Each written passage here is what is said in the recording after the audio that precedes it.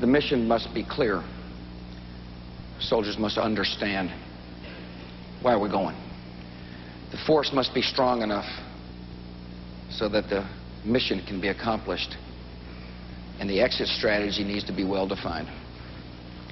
I'm concerned that we're over-deployed around the world. See, I think the mission has somewhat become fuzzy. Should I be fortunate enough to earn your confidence? The mission of the United States military will be to be prepared and ready to fight and win war, and therefore prevent war from happening in the first place. There may be some moments when we use our troops as peacekeepers, but not often.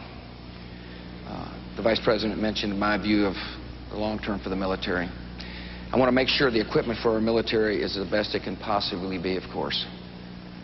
But we have an opportunity. We have an opportunity to use our research and development capacities, the great technology of the United States, to make our military lighter, harder to find, more lethal.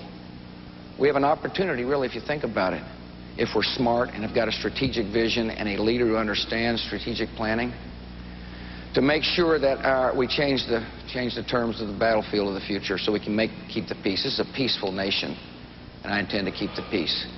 Spending money is one thing, but spending money without a strategic plan can oftentimes be wasted. First thing I'm going to do is ask the Secretary of Defense to develop a plan, so we're making sure we're not spending our money on political projects, but on projects to make sure our soldiers are well paid, well housed, and have the best equipment in the world. Governor Bush, another kind of gun question.